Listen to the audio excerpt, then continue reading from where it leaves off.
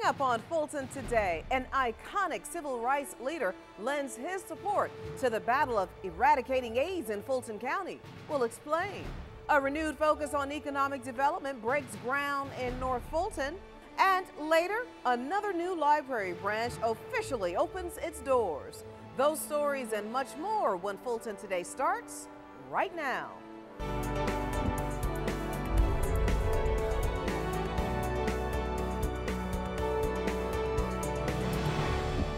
Welcome to Fulton Today, everybody. I'm Shania Chavis. Fulton commissioners get the help of a civil rights icon in the battle against AIDS in Fulton County. Georgia Congressman John Lewis spoke to the HIV task force and offered whatever assistance he could provide. FGTV's Priscilla Ortega was there. That's right, Congressman John Lewis joined the county's HIV/AIDS task force at the Center for Civil and Human Rights to lay out new goals for the county as it hopes to rid AIDS. Now, part of that strategy plan includes testing at high schools and colleges, as well as eliminating discrimination against those with HIV. Civil rights legend John Lewis wants to help reduce the stigma against those living with HIV and AIDS in Fulton County. Healthcare is a right. It's not a privilege. And all of our people, and it doesn't matter whether they're black or white, Latino, Asian American, or Native American, whether they're male or female, straight or gay, deserve the best possible health care. The HIV/AIDS task force says about 15,000 people in Fulton have been diagnosed with HIV. But health leaders say it's those who have the disease and don't know it that are fueling the rise in new cases. That's why taking an HIV test is so important. Now the task force is presenting phase 2 of its strategy plan to stop the spread of the disease. Commissioners say they'll do everything they can to help. We feel we have the resources, we have the will, and it's just a matter of allocating the resources in the places where there's the greatest need. Goals for this next phase include introducing HIV education and testing into Fulton County and Atlanta high schools. It affects all of our population, so starting as early as we can to let people know how important it is to be educated about the effects of this disease will help us eradicate this disease. The task force also recommends what's called opt-out testing. That is asking all who come into healthcare settings and jails to be asked if they would like an HIV test. The group is also working toward a syringe exchange program so needle sharing won't help spread HIV. Throughout this process, the task force stresses how important it is to get feedback from the community, especially from those living with HIV. Now, if you want to provide some feedback, you can do so by using the information on your screen. Reporting for FGTV, I'm Priscilla Ortega. Thank you very much, Priscilla. Meanwhile, in other news, North Fulton is set to enter the world of luxury and lodging thanks to a brand new conference center. Al Nash is Fulton's Director of Economic Development. Sir, welcome to Fulton Today. Appreciate the opportunity to speak to you today. So this is very exciting with Fulton's renewed interest in economic development. Tell us about this project and how it is a good example of that. Well, this is a great example of public-private partnership. The City of Alpharetta and the Development Authority of Fulton County have come together to create this opportunity for not only for the citizens of Alpharetta, but for the whole county and especially the northern area. And Al, get a little bit deeper into the project.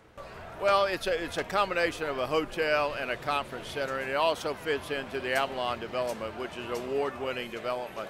It's really addressing the lifestyle that companies and our citizens in Fulton County are looking for. It's very user-friendly. There's a lot of activities, a lot of energy. It's a live, work, and play community.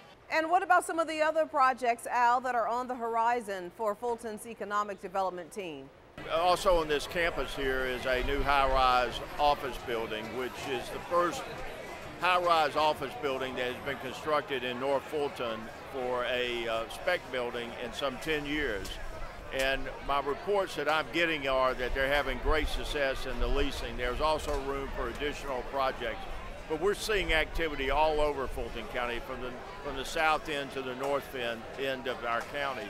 We're really addressing some of the great needs and opportunity. People are coming here, companies are locating here, companies are expanding because they see a very positive thing that's being delivered by our leadership within Fulton County. Al Nash leading the county's economic development team. Always good to see you, Al. Thanks so much for your time. Appreciate the opportunity to speak to you today. Now, if you would like to get more information about Fulton's economic development projects, you can log on to selectfultoncounty.com. Fulton's workforce development team makes good on a promise to try to help some teens land a job. This was the second job fair hosted by Fulton County. That's because in May, organizers were expecting just under 100 participants, but well over 600 attended that fair. And unfortunately, we could not accommodate them all. We felt the need for those persons who came out, who made the effort, who stood in line and who even stood through periods of rain to offer them an opportunity that they were unable to get. The job seekers who attended the May 21st event and provided staff their contact information were invited back to the do-over session. That was a gesture that even the parents appreciated.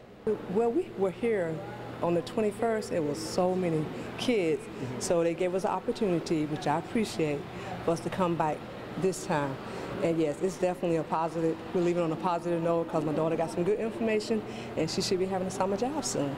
Parents and organizers hope the overflow of the job seekers highlights the need for more summer employment opportunities for youth.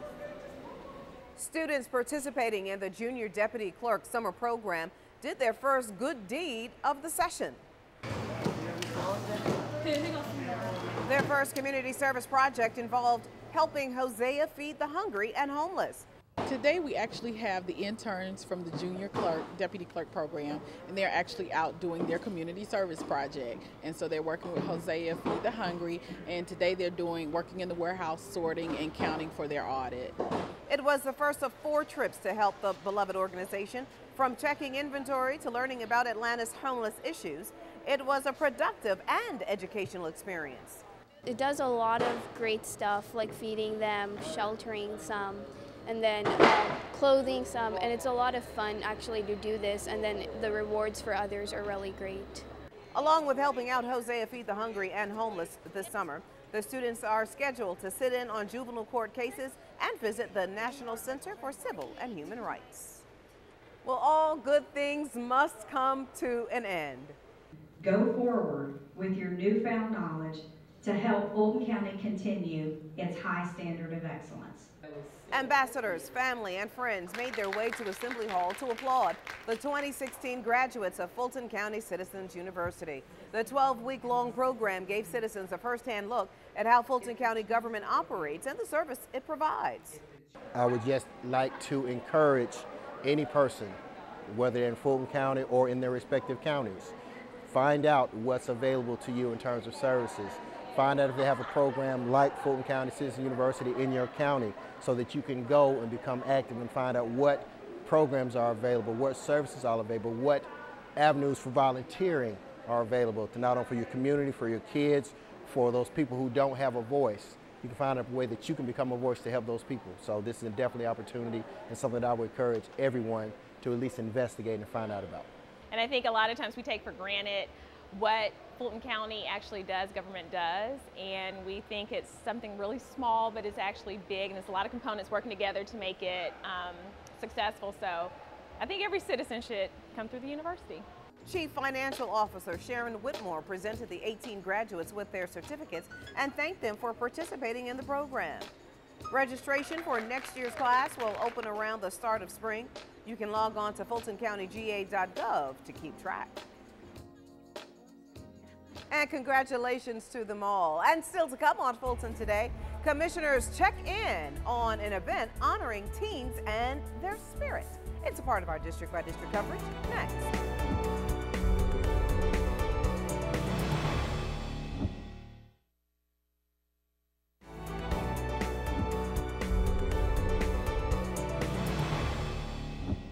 Fulton commissioners hand over a big check to one deserving organization, and citizens waste no time signing up for those popular senior programs.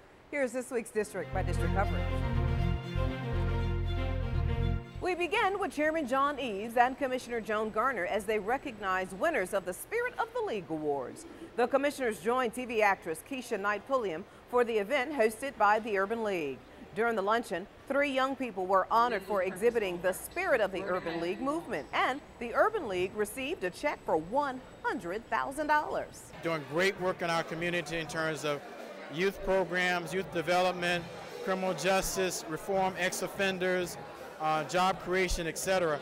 And they're very credible, noteworthy, vibrant organizations. I'm very inspired that the Urban League is here to help young people get on the right track, seek opportunities, and to really become wonderful, productive citizens. My mentor, Charles Walker, he taught me, about transitioning into the work world, just really how to be a man, how to stand on my own and not fall into the peer pressure and influences of other people, trying to drag me down all the time. So it's really been a blessing in a lot of ways. The mission of the Urban League movement is to enable African Americans to secure economic self-reliance, parity, power, and civil rights. By honoring these individuals, the League's goal was to inspire individuals in the community who may be facing challenging times. District 5 seniors get a jump on registering for their favorite classes. The members of the Bowden Senior Center signed up for the summer quarter classes, which all start this week. Like at most of the centers, the seniors will enjoy fitness classes, computer classes, and a host of other programs and services. It is not just a place they come and sit down and laugh and socialize. There are things that happen here that that person is looking for. So rather than go to Gold's Gym or LA Fitness, they come here. And of course, being a Fulton County resident, they don't have to pay for it. I loved it. I got healthier as a result of joining the classes, the aerobics class, the water fitness class, and it made such a difference in my physical well-being that I said, I gotta come back. The seniors even registered for Spanish, chorus, quilting, guitar, calligraphy, and sewing classes. There are dozens of classes offered at Bowden and all of the senior facilities. You can contact the Star Line to get more information. And finally, in District 6, Commissioner Emma I. Darnell joined seniors at the New Beginning Senior Center as they try to help people in Haiti receive health care. The center's participants hosted their annual fish fry to raise funds for a mission trip. This is the 4th year the seniors have hosted the event. What makes it so good, though, is this project benefits not only this community, but also our brothers and sisters in Haiti. And we want to thank them so much for all that they're doing here in the Fairburn community and around the world. Seniors have helped to raise hundreds of dollars for the mission trip to Haiti. Haiti is a Caribbean country in North America. Since the 2010 earthquake, the country has been slowly recovering with the help of public and private donors. Looking to make a splash this summer? When we come back, we'll show you what's being done to ensure your safety at the pool.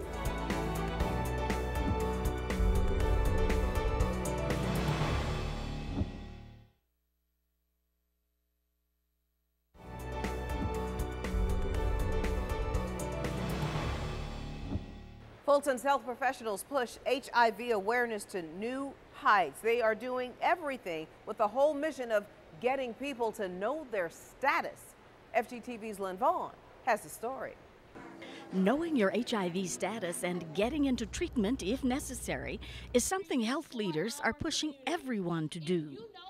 People who test HIV positive, we want to immediately get them linked to care so that they live a long, productive, healthy life. As part of National HIV Testing Week, the Health Department held a number of free testing events, including this one at the Mall West End. V103's star host Wanda Smith helped bring in the crowds. I know I have a voice, and my job is to get out in the community to bring those people in, to let them know that it is serious. The Awareness Week also opened up a much-needed dialogue among healthcare professionals at the Loudermilk Center. I think for a very long time we haven't had an open level of communication amongst clinicians, health department, and community. The focus was sort of on clinicians to see what we could do to help people who are not part of our system of care become part of our system of care, and what we could do to help them feel more comfortable serving people with HIV disease, and how we can help them better serve them.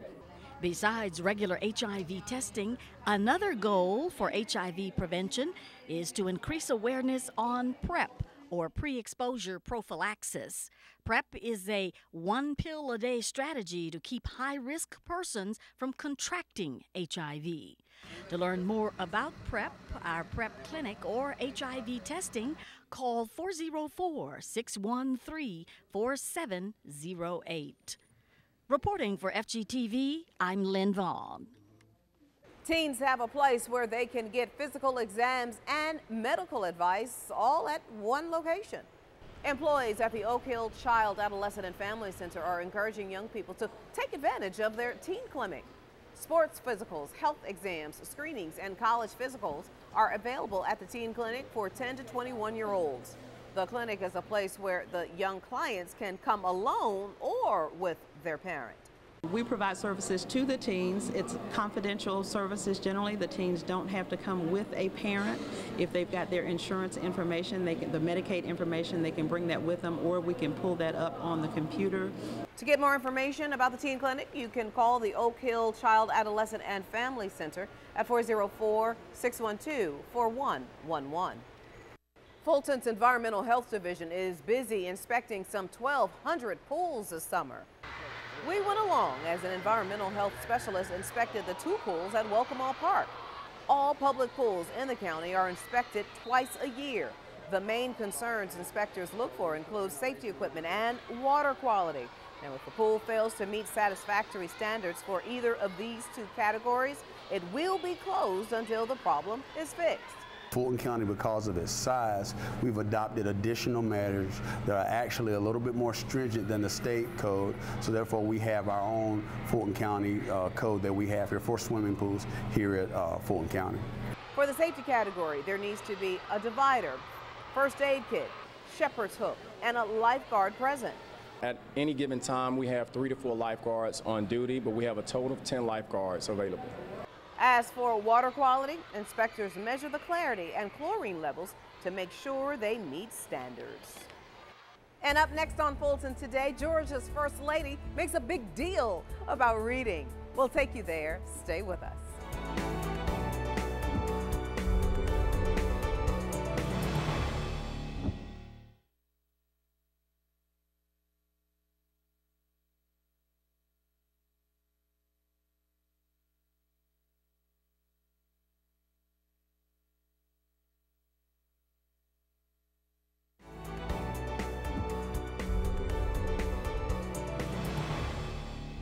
The library system's newest branch is now open for residents to check out books and much more. County leaders helped celebrate the opening of the 1,500 square foot Southeast Library with a ribbon cutting ceremony. The Southeast Library, which is located at 1463 Pryor Road, has 30 computers, self-checkout machines, and a brand new book collection. This location is part of an area that's growing in southeast Atlanta. I just talked to some HUD officials from Atlanta, and they expect that there will be some retail development around the area, several local schools, apartment complexes, and potentially another 400 single-family homes. The libraries of today are not the libraries that we grew up in. The libraries of today have theater rooms and workout rooms and Zumba classes and all of those good things. This is the 8th new library branch for the system since 2014. The new libraries are part of Phase 1 of the voter-approved library building project. Phase 2 includes renovating 23 libraries and either renovating or constructing a new central library in downtown Atlanta. And finally, it's a very special story time with Georgia's First Lady and man's best friend. Lady Sandra Deal read 2 books to the children at Northside Library. The books talked about dogs who are loving pets, and another about the important role service dogs have in caring for their owner. The children were taught not to pet a working service dog. A canine companion was also able to join in on story time. Mrs. Deal says it's important for children to enjoy reading. I think it's important for us to read to children to help them to know how important reading is and to teach them to love reading.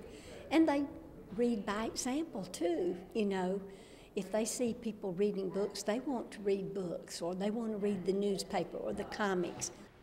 The Northside Branch Library holds story time for preschoolers and toddlers throughout the week. You can see the schedule at afpls.org. Just click on the Events tab. Very cool.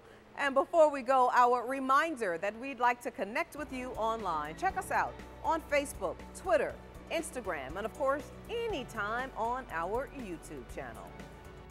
Well, that does it for this edition of Fulton Today. I'm Shania Chavis-Rucker. Thank you so much for watching. Join us each week for news around and about Fulton County.